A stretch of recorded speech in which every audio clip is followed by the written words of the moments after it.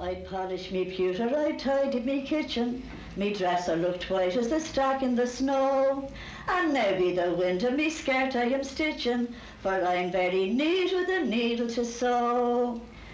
I'm just thinking of when Brendan went to school. He was 5 years old. He went to Sister Monica in North William Street. And I thought he got a bit bold at home. And I went down to her one morning, and she met me in the hall in North William Street. And I said, Sister, I have come down to tell you that Brendan is getting very bold. So she says to me, Mrs. Behan, are you aware you're rearing a genius, a brilliant boy, and I hope to live to see him go through university. And another thing, she says to me, I want to ask you, why did you go and cut off his curls? Well, I said, Sister, curls here or geniuses there, all I want of you is to try and make him a better boy. I'll sing ye a song of peace and love, whackful the diddleful the dido day, of the land that rules all lands above, whackful the diddleful the dido day. Hello there, I'm Daoirí Farrell, and for my Drawing from the Well I'm exploring the life and songs of Kathleen Behan. And I'm here in the ITMA today to speak with Des Gerety about Kathleen, who lived for a spell in Crumlin, just around the corner from where I grew up. Whackful the diddleful the dido day, so we say, hip hooray, come and listen as we say, whackful the diddleful the dido day. Well, my mother was a farmer's daughter, an only daughter, and she was reared a very great lady, and father was a grocer from RTÉ. They were very, very well off at the start of married life, and whatever happened to them, I don't know, and they died in a tenement room in Dublin. She would have had a fairly tough upbringing. Her experience would have been city, because she was born in Capel Street, so she was a Dubliner. She spent some time in the farm, and she also spent time in the orphanage. You know, times were tough in those days. Yeah. And it got tougher for her because of the number of children she had, as you know. She married twice. Then her brother, obviously, like, I mean, you can't really go anywhere without mentioning him, like that he wrote the soldier song and stuff like that. Like, I mean, that, you know. Not on the national anthem. He wrote the words, incidentally, and then Our Ravine was translated into Irish afterwards. But he wrote a lot of other songs, and, as you know. Brendan had it as well. Brendan was a nice singer. And then Dominic became one of the best writers in modern traditional songs. But she carried a very old spirit that goes back to Thomas Davis and goes back to the earlier writers. You know, it kept this flame of the national spirit alive among ordinary working people. And I think that comes right through the whole family. There was poetic tradition. There was a very strong culture there, and there was a very strong nationalism there as well. But they all had a kind of strong national spirit. They were rebels at heart, all of them. Sing you a song of a row in the town, when the green flag went up and the red rag came down. 'Twas the neatest and sweetest game ever you saw, and they played the best game played in Erin Go Bra.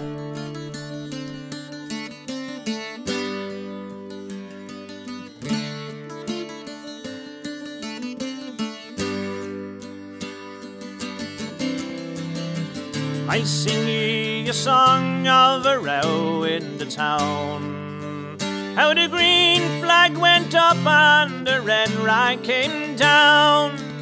'Twas the neatest and greatest thing ever you saw, and we played the best game played in Erin Go Bra.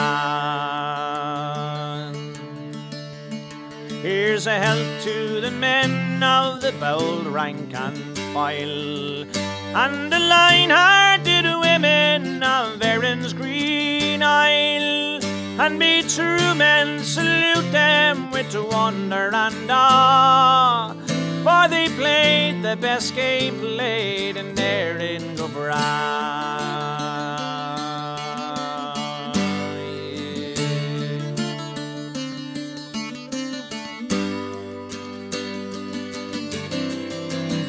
God bless Gallen Pierce and the brave men who died. Dermot McBride. Owing years to James Conley, who gave one last hurrah, for he placed the machine guns for Erin Gubran. All honour to Dublin, to hers the renown, who in long generations her name will go down, and our children will tell what their forefathers saw. Oh, the red blaze of freedom over Erin Gubran.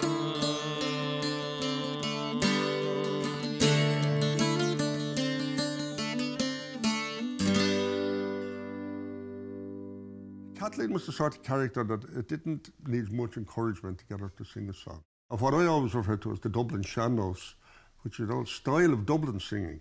It went back, in my opinion, went back to the town crier. Yeah. You know, I always remember when I was a kid, there's a newspaper seller, and he used to sing out, you know, hello, Mail.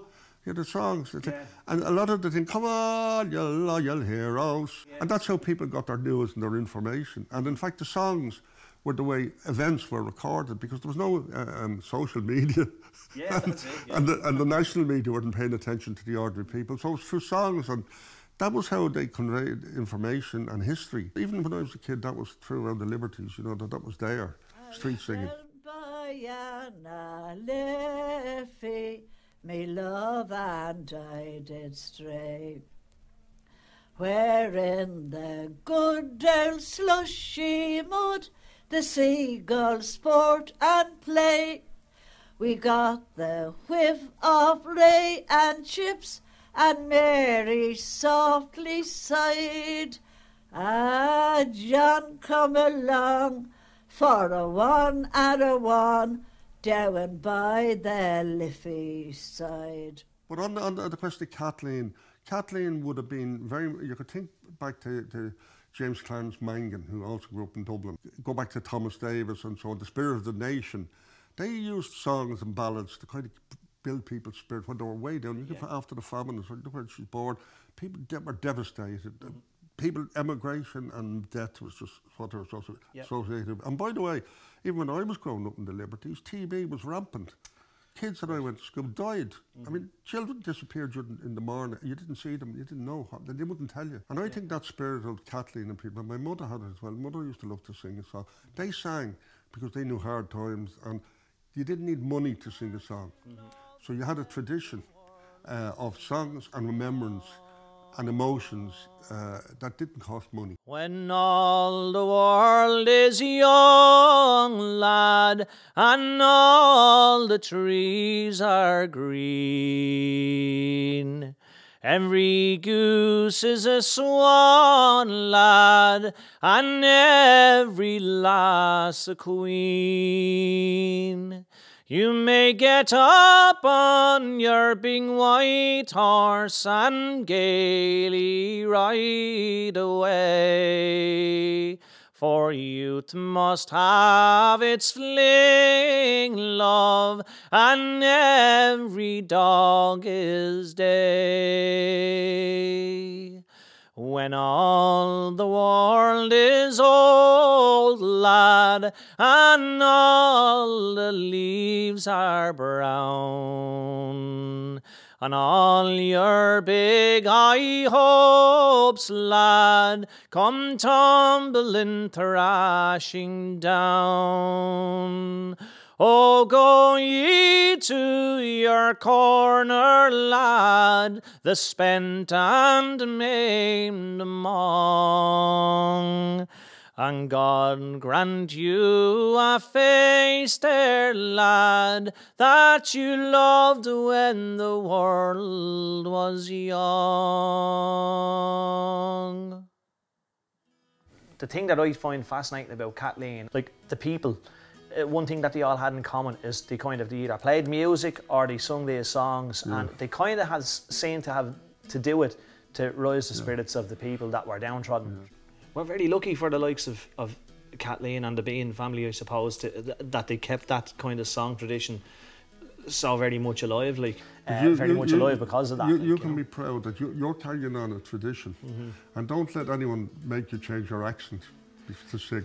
Because one of the bad things that happened in the 30s, 40s, everyone that had to sing a song had to have an American accent. Yeah. Or someone had to have a guttural English accent. Yeah, you should never let anyone talk down the Dublin tradition.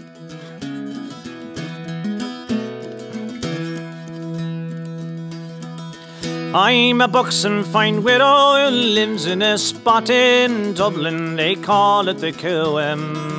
And me shop and me stall are laid out on the street, and me palace consists of one room. In Patrick Street corner for 45 years I've stood there, I'm telling no lie. And as I've stood there, sure nobody won't dare to say black was the white of me eye.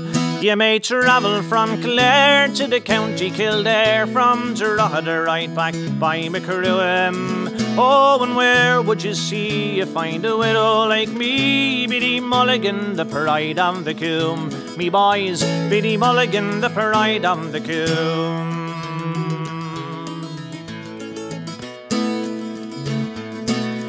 I sell apples and oranges, nuts and split peas, bananas and sugar stick sweets. I sell second-hand clothes on a Saturday morning, and the floor of me stall is the street. Oh, I sell fish on a Friday, laid out on a dish, fresh mackerels and lovely ray.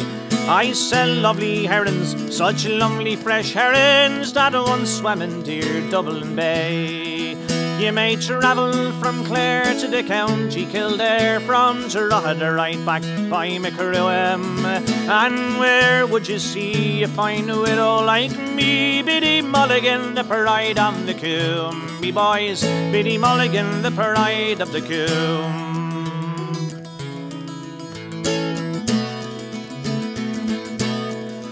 Well, I have a son, Michael, and he plays on the flute. He belongs to the Longford Street Band.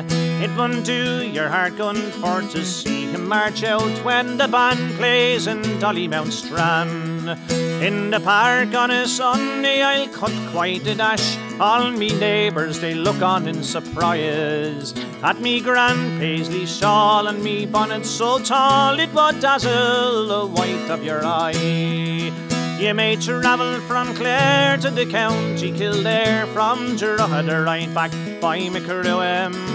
And where would you see you find a widow like me? Biddy Mulligan, the pride of the Coombe. Me boys, Biddy Mulligan, the pride of the Coombe. You may travel from Clare to the county Kildare, from Drogheda right back by McCruam. Oh, and where would you see you find a widow like me? Biddy Mulligan, the pride of the Coombe. Me boys, Biddy Mulligan, the pride of the Coombe. Fresh fish